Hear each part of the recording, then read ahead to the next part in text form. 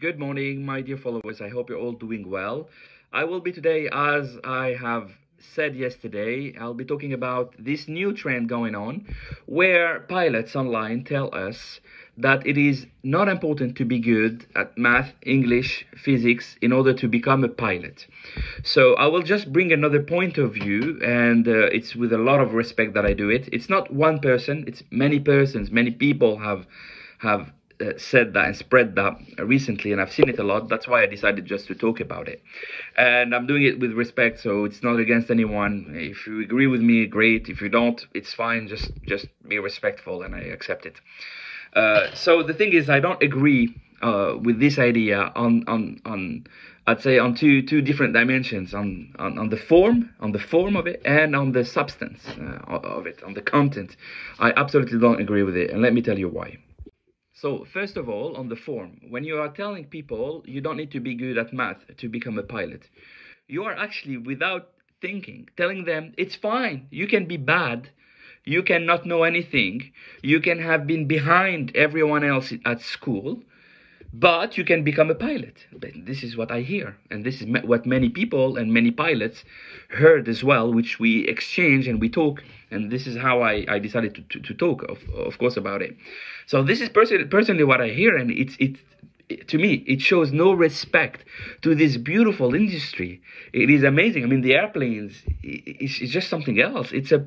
An aircraft is an incredible piece of engineering. It's a miracle flying, and it's all based on mathematics. It's all mathematics from the beginning till the end. It is all mathematics, how they've done it, how they've built it, and then all the systems and so it's all mathematics. So, still on the form, have you ever heard a doctor, a medical doctor, telling you, listen, son, you don't need to be good in science, you don't need to be good in biology, you don't need to be good in human cells, you don't need to know them actually, to become a doctor. Just pay $100,000 and you'll become a doctor. Have you ever heard a lawyer telling you don't need to be good in public law, you don't need to be good in penal laws, you don't need to know constitutional laws, you don't need to know anything about laws in order to become a lawyer? Just pay $75,000 and you'll be there. No, look, seriously, spreading that, although I understand what they mean, I'll tell you after, but spreading that is just chaotic. It is the end of education. What are we trying to tell the teenagers, the young people at school? To stop studying. Don't worry. Look at the pilots online. They're amazing. They're living their lives. They have Bentleys, Maseratis. They are on holiday every day. It's amazing. And you don't need to do anything. Don't worry. Just go there, pay. Daddy, mommy will pay $100,000 and you'll be fine. You'll be there. Well, first of all, it is not true. At least it is not completely true. And on top of that, it's a destruction of everything. Seriously, we must think of that. That's just, I'm saying, on the form, just on the form. Why are we telling people that our industry, our work makes no sense? It's like nothing. Just go. So basically a monkey can do it. A monkey can go and he presses on one, takes off, presses on two. If there is an emergency, it will deal with it, and you press the third button, and there you will land the aircraft safely and reach the gate. No, no, no, no. It is not about this at all. We must seriously show respect to this industry and love what we're doing. I mean, for me, I would not like what I'm doing if I talk like this. It's just not normal to me. To me, again. So now we spoke about the form, but let me talk to you about the substance, about the content, and this is very, very dangerous. And you'll see how it leads us to something that we are living today, unfortunately. But it seems to me that these days are dark days. It's very strange. So, have you ever heard of the core competencies? Any instructor that will teach you, an examiner that will grade you basically as a pilot, will use 9 core competencies in aviation. I'll read them to you: situational awareness, leadership and teamwork, effective communication, workload management, problem solving and decision making, knowledge, application of procedure, automation control, manual control. Out of the nine core competencies that I've just mentioned, only one is about manual control. So 1 out of 9, approximately 11, 12%. All right. So 12% of your job as a pilot is manual control. Do you need math to do manual control? Oh, obviously not. I mean, you're just flying an airplane, following FDs. It looks good. Yes. How does that system work? What's behind it? What are all the protections? What do you have? What's behind? What's in front? How to manage this aircraft? What we do is aircraft is flight management. We do flight management. So yes, in fact, you don't need, even in a pilot school, to know much of math in order to go up, down, bank angle, right, left. You don't need to do that. Some rule. You don't need to know math, obviously, but but but this is not flying. This is having fun. Yeah, you're having fun. You're having fun. But flying is not that. Flying an airline aircraft in an airline in a company is not about that. No one tell you, man. I've rarely seen this, huh? I've rarely seen this. Think a guy, oh man, you follow the FD so well, especially Airbus. I mean, it's 11%, 11, 12% the manual control in an Airbus, but in a Boeing, the guys they give a little bit more. Huh? They work on it a little bit more. I've tried it, so I know, and it's a bit more difficult, but what 20, 25%, maybe that's the maximum. And these rates are actually decreasing today with the improvement and the new technologies. So you're not just you're not sorry, you're not a monkey flying. A monkey could do that, could push buttons, could turn right and left. You're not that. You are there to think. You are the AI of the aircraft. This is what you are as a pilot. Look, when it comes to aviation, I'm more of a conservative, to be honest. I'm not really a Democrat when it comes to aviation. On other things, I could be, but not on aviation. I think we should go. Students should go through the normal recruitment process. Before pilot schools, pilots actually not pilot schools, sorry, companies used to go to universities and find the best in math and so on to get him to become a pilot. And of course it will go through the process and through everything, through exams and so on, to see who can really become a pilot, and they will pay everything for him. Today it is the opposite. Anyone can come and just pay money and become a pilot. But that's not normal, because for me the whole studies, the whole mathematics, physics and so on, just before even ATPL, all that will give you just a good rational way of thinking. You are able to work very fast and learn very fast. This is why you do mathematics. It's and not, I don't know, something else like drawing. And I respect everything, but it's not about that. It's really about processing information very fast. And during ATPL, you guys have seen it. You have so much to learn and so much to understand, and sometimes you don't even understand it. Let me tell you something. Do we online apply what we have learned during ATPL? No. Seriously, not really. I mean, a very small percentage. Very small percentage. But we have done it. Why? It's a selection. It's a selection. It's a filter. You need to go through it. You need to learn that. You need to see it. You need to follow these steps.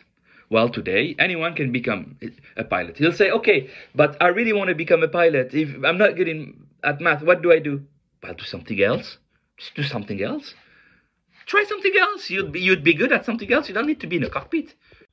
What you have to know, many of these pilots talking online are nice people, genuine. They are actually telling you what they really do feel and think, and they're not wrong in a certain way, because it is true, to fly an airplane you don't need math. Yes, obviously, I've never done an equation while flying. Yeah, the aircraft is doing it for me. Do you get me? And the more it's going, and the more it is true. I know the more time passes, and the more it is true. But you need to go through the filter. So they're telling you that genuinely, it's correct. Some of them are working for promoting pilot schools, private pilot schools, to make you pay. And here we reach something. It's a disaster. It's a disaster. Paying $100,000 for 100,000 euros for a pilot school. Okay. First of all, you are not selected based on your knowledge, on your abilities, on your capabilities, on what you can do, what you can bring. No, you're selected on your money. So someone that doesn't have the money cannot go, but you can go. And that's not fair. That's not fair, because if it was selection based on knowledge, you would not go. But you have the possibility to learn and work and study and go.